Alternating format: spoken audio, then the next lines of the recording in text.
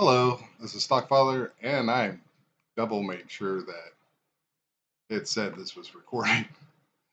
Uh, okay, so this downtrend looks to be coming to an end. I'll double check here. I like using the Moxie indicator because it helps you kind of decide. Yeah, see, it had some up strength here, so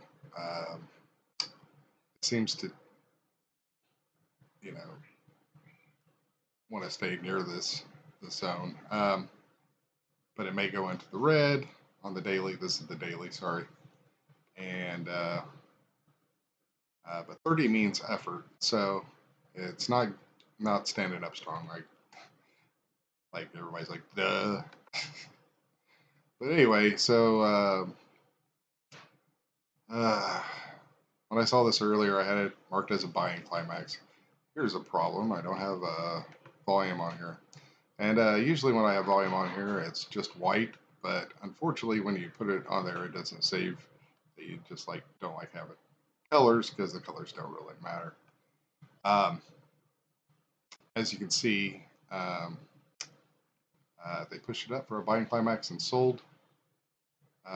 Maybe you can't see as well as me, but they sold, did a range, accumulated some, um, selling at the tops. There's selling here.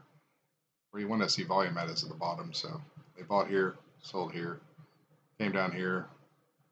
Here's where they both bought the most to bring up, and they really grabbed a bunch right before they kind of swung it around. And they brought it up for a UTAD, and immediately when it got here, they sold it off. And you can even see here on the 30-minute bar that they sold off a whole second bar when they were at the top. They almost sold everything on their first push. Then they came down a little bit, and when they came back up, they did sell the rest. See, that's why you don't want the colors on here because it confuses people. Like green, they think means up, and red means down. That is not how it works. It's not how it works at all. Red just means that it was lower than the previous candle. So that's why I keep everything white. Then you can see where the volume is. If the volume's at the top, this usually means it's distributive. Uh, also, this rounding off thing is a very common thing with distribution. It gets kind of a rounding off effect before it starts to really drop. That's why when it was here, I was able to see that um, based off of how it came up, which was a really strong way up, and did a buying climax, then did a continuous up thrust, and then a UTAD, that it was going to come down like a UTAD normally does, where it comes down. This is usually more round.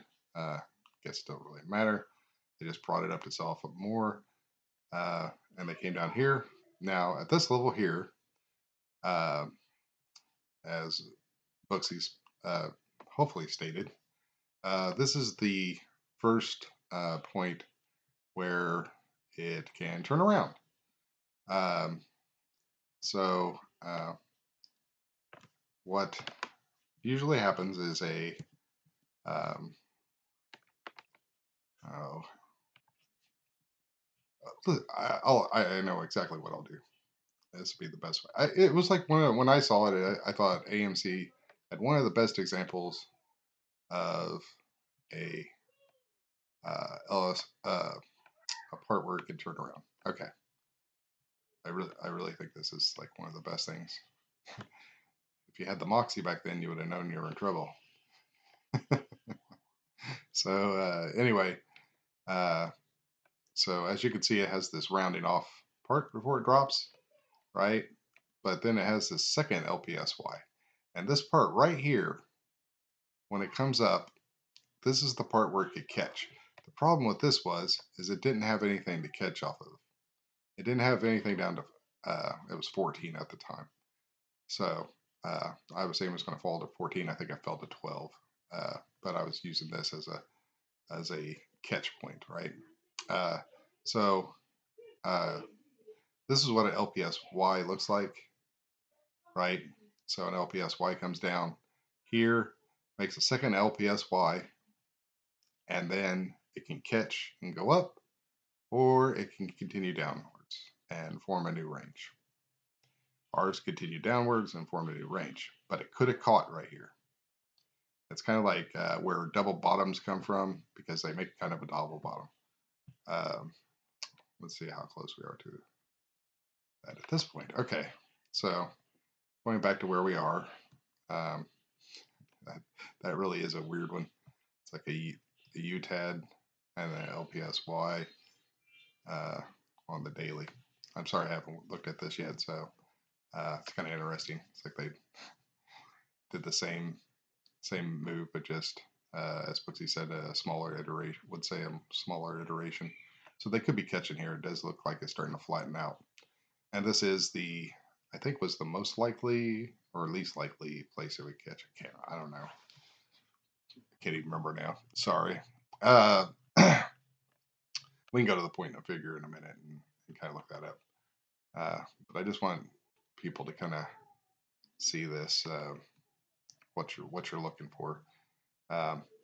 So yes, when it shoots up with this kind of magnitude and starts to have a lot of volume at the tops, not at the bottom. See, at this bottom, if this bottom had a lot of volume, then it would have the potential of catching, and this would be possibly a sign of strength, and then it's going to go up. So keep that in mind. And as you can see here, there's a lot of volume here. This is like stopping action. It's not like this type of volume, but it's enough to say, okay, we're going to stop it here.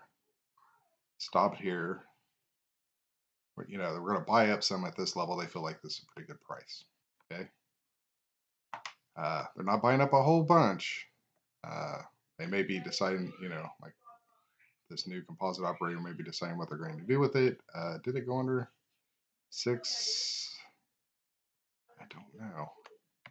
I'm sorry, I wasn't watching it today. I was, nope, never went under 6, I don't think. So, we'll look at the point and figure to see how many O's there are, and see what the likelihood of it stopping here. But this, you have the, if you look at it, this wasn't an LPSY, which would have been more rounded, and this wasn't either. That's why this LPSY looks weird, is because it also has a UTAD on it. So it comes up high. It's not like a rounded off thing, which is normal. So maybe if this goes down any lower, we might have another one if it catches anywhere. But see, this one actually had something on the side to catch. Now, if this does not hold, if it goes below 589, you're probably looking at it not catching until you get down here, because this is the next level that you're going to look for it to catch at. I think it's a good possibility it holds here, but I'm not certain. It's really going to, you're going to have to watch the volume really close. Yeah, that's the main thing. And usually when you have a selling climax, you have huge ones like this, like all over the place. And when I did the hour-long video, I went through and showed everywhere that they bought collecting volume on this thing, and then they brought it up, and that this was enough volume alone that they sold on this part to make up for most of the volume that they had collected to get up there. So I did not get to record that because I didn't press the recording button, so I won't dwell on that too much. Now I'm going to go to SPY really fast, because I'm going to name this AMC and SPY or something like that. Anyway, it was in an up channel, and now it's pretty much in the down channel. I kind of made it golden because, the one thing, like 0.30 is strong on a Moxie indicator. This thing is all the way up to 11.44. But that's because it has so far to fall. It can fall a long way before they really start calling it bearish, right? This one, look at how green it was. It was even greener, and it was up here, and it fell all the way down here. Actually, it wasn't even until here that it turned red. So SPY's a little different with the Moxie indicator. I thought we were going to come up and form a new top. Still a possibility. that this is just a fake out bear trap. Um, the S&P 500 is nearing or is in extreme fear right now, which could cause it. The only problem is that, like everything else, I would think if they came down here for more supply and they've actually got a lower bar today than they've had, it's not looking good for it. So where would I expect the next stop? I would expect it to be here. So it's not any surprise that they would intersect with this midpoint, and it probably would kind of level out a little bit. Now the funny thing about it is once this doesn't hold, I don't think anything's holding it. I think it's just going to fall right down the range, and that's going to be massive, and down the 200s, which originally I was, it was my bearish outlook for it until the uptrend, till this place right here where they did a fake out. So here, right here, they did a fake out. But what did we just look at on AMC? Very similar pattern. Okay, so this is actually a more common looking distribution pattern, right? So yeah, the buying climax, you have a very tiny upthrust, then you have quite a big upthrust, then it goes flat, and then you have this U-tad. And you can see with the volume that they were selling off at the top. So at this point, you know it's coming down, right? And it comes down, and usually right here, which is right on the line, you have LPSY, which this is kind of rounded. It's iffy, but this would be the norm.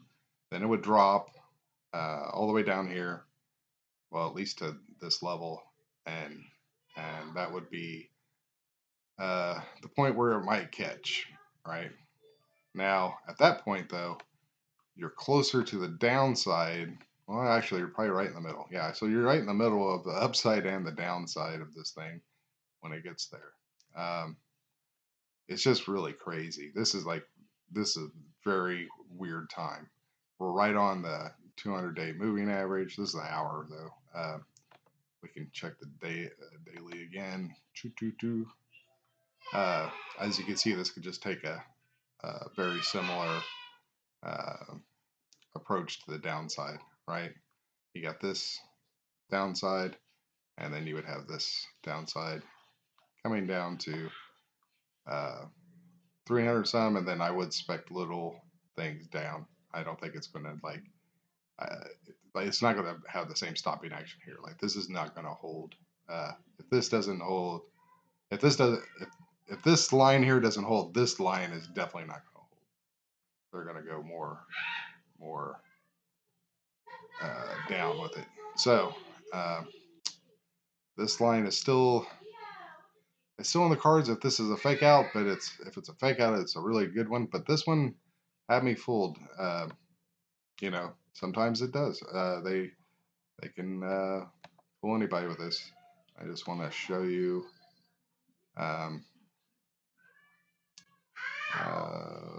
where that was.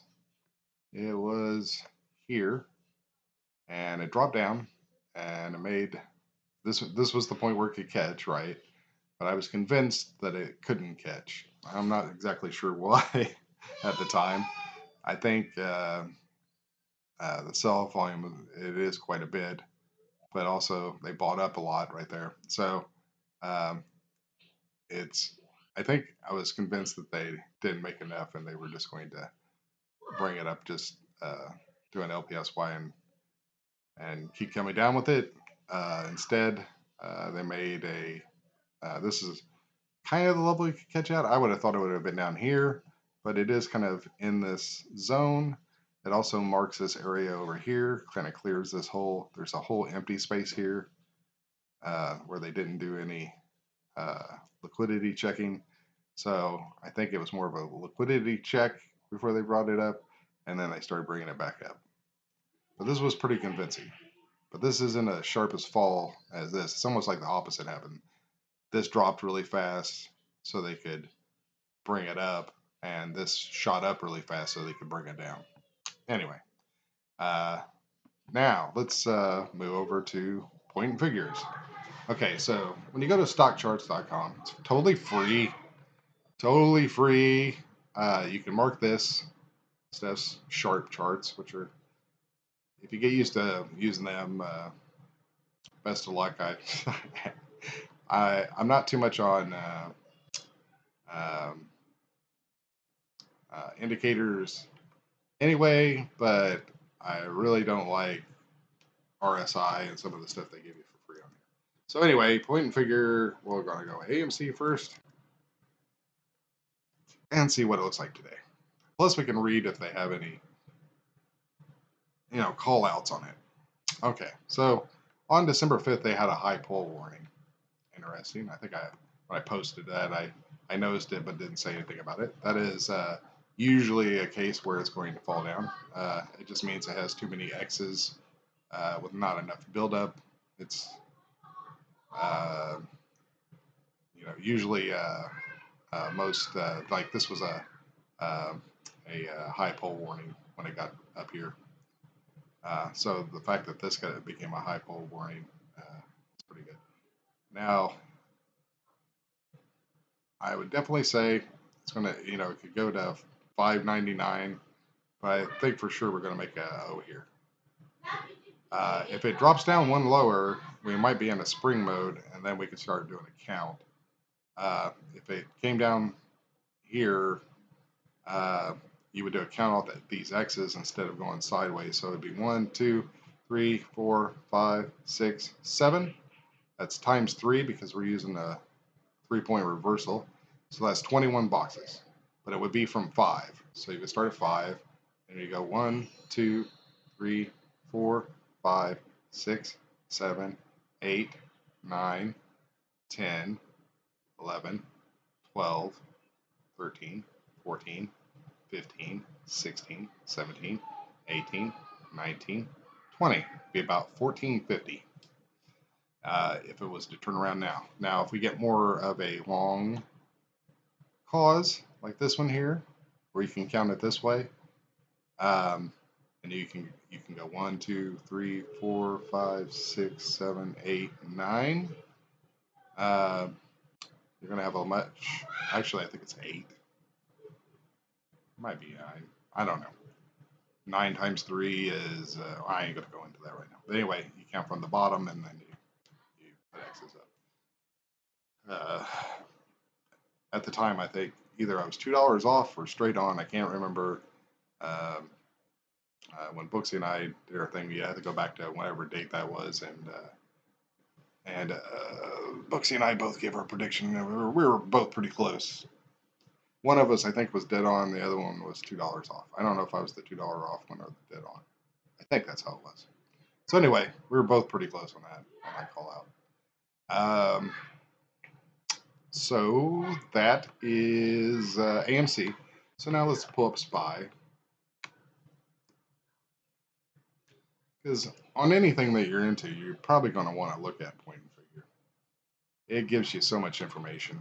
Now some of the patterns, this also had a high pull warning yesterday.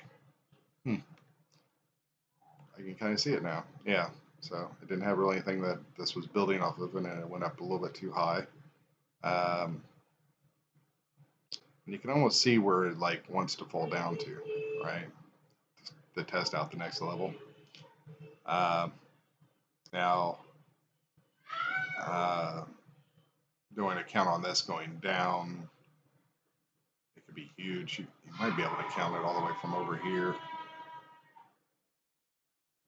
I would have to look into that and see how much count that we could get from that.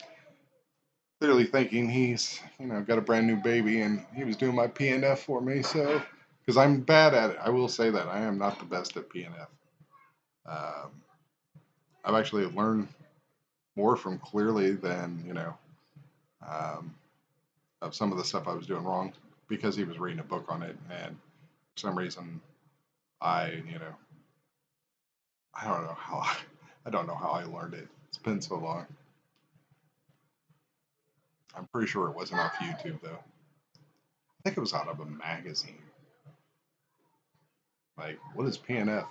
And there was some other, yeah, because it was some other Asian thing that was very similar to this too, where some people just do this. Um, so let's talk about that for a second. How you only use PNF is once you make 3 X's, you buy that it's going up. Dun, dun, dun, dun. And you don't sell until you get 3 O's. And you don't buy till you get 3 X's. It keeps going. And you don't sell till you get 3 O's. So you could see you would make a little bit of money that way, if that's all you did. Now there's people that's all they do. They only use PNF, and I just use it more of a verifier of what I'm seeing. And now that I look at this, I could see a complete push back up to here, but I think it would be ridiculous to imagine it going up to 432. I don't know why, it just doesn't seem realistic from point figure charts I've seen. Anything's possible, but this doesn't seem right to me. So,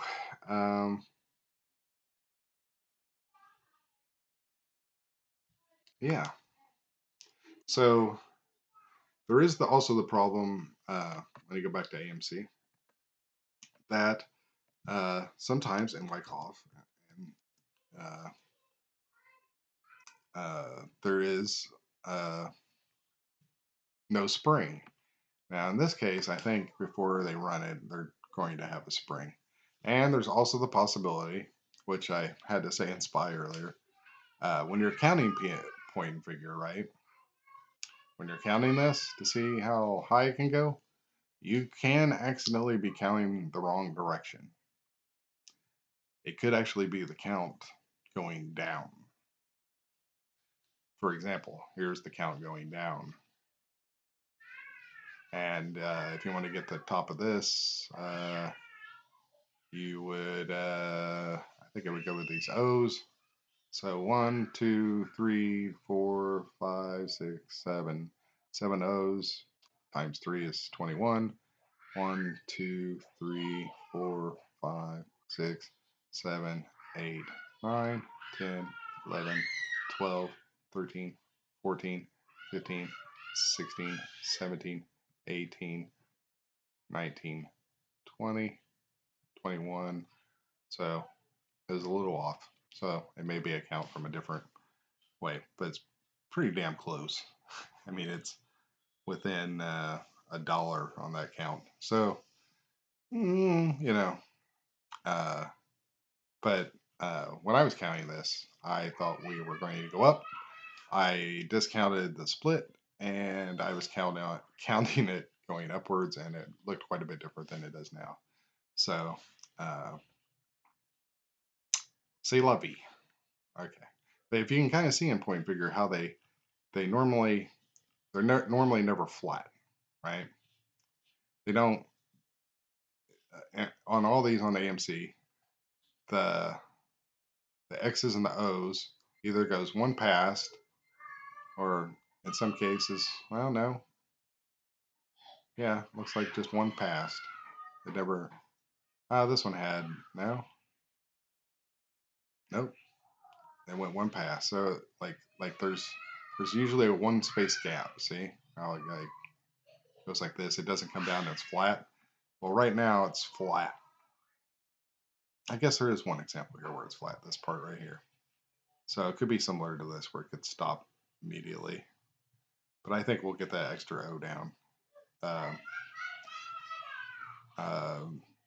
It's usually the case because that's where they're picking up most of their liquidity, the lower prices, and they just emptied their shares out to retail, so now they got to buy them back. And when you see the volume start to really come up, especially if they do a steep drop like in the morning or something and try to scare retail, which is so weird to me because like how do people hold on since 50 and then get scared at 5 or maybe it's new retail or day trader. I don't know. I don't know what's going on, why it does that. But usually it doesn't stop right here. If you can see, there's only one example on all of AMC. This right here. I can't find another example. Yeah, it just rarely happens.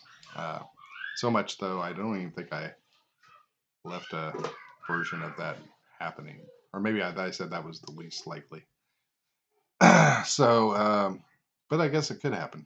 There's one example, so never say never. But it usually doesn't, and it would look awkward to start seeing X's come back up. So imagine, I kind of staying in the 5 to 7 range again for a little bit, but that's good overall. The longer you hold off down here, the longer the count you'll get, and once you get a pretty good size, you might be able to get a pretty good run. And if you can get a pretty good run, it might actually cause the shorts to start to squeeze this time. Maybe there's some new shorts that got in. I don't know. Anything's possible. But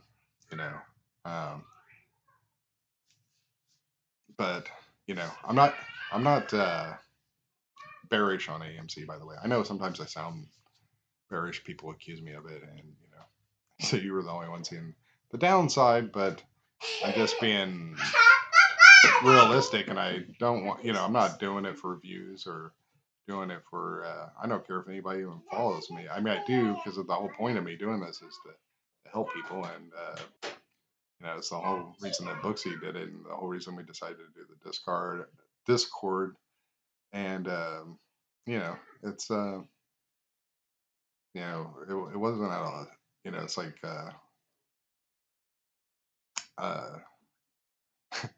it's much easier to be somebody that says we're going to go to the moon all the time than somebody that's being honest with their TA and trying to tell you exactly what they see.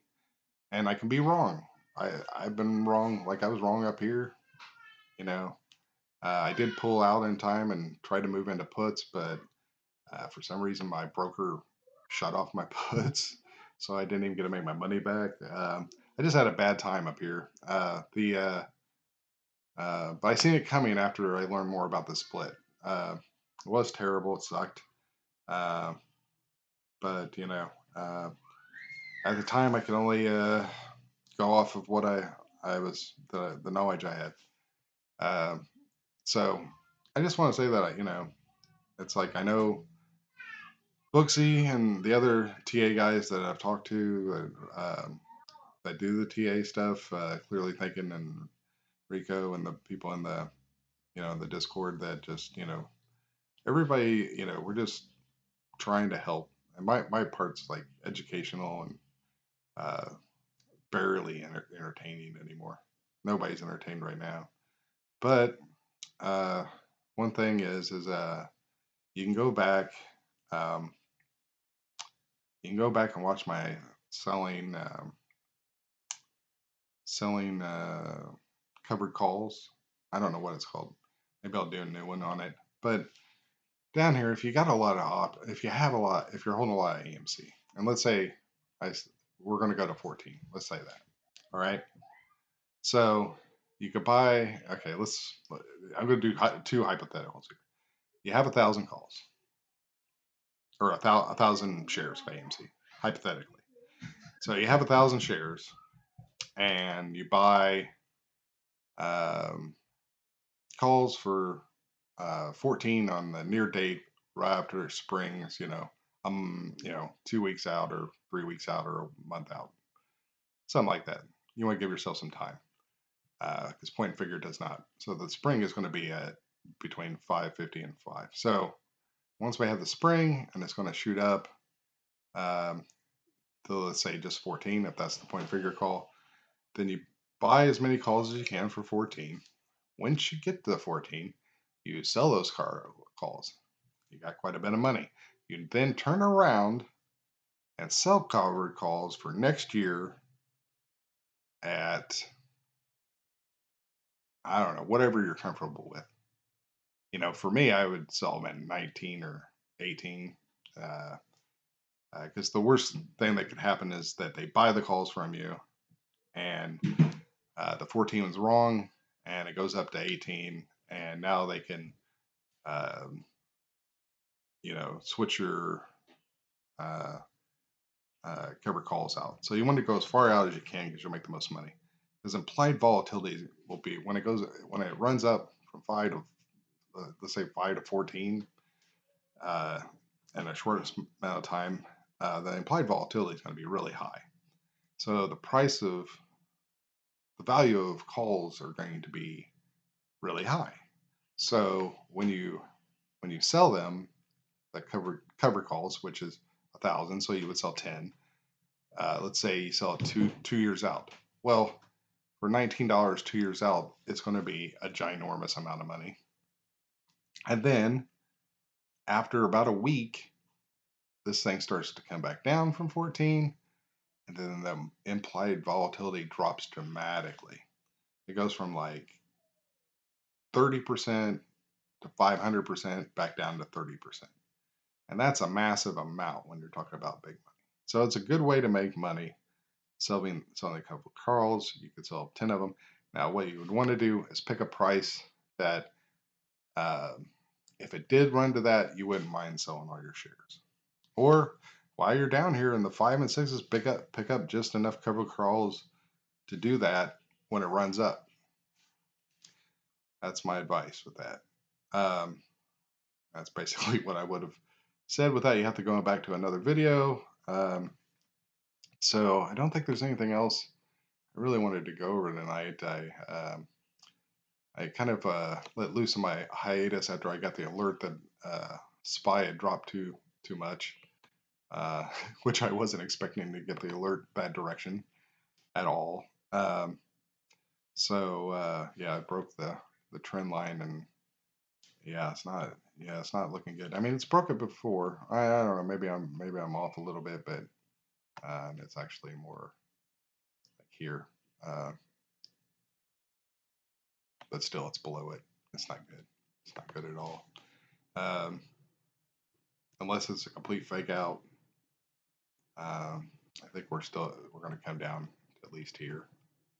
And yeah, we're going to probably meet the middle line of this thing and play around a little bit. Maybe have a reaction off of it.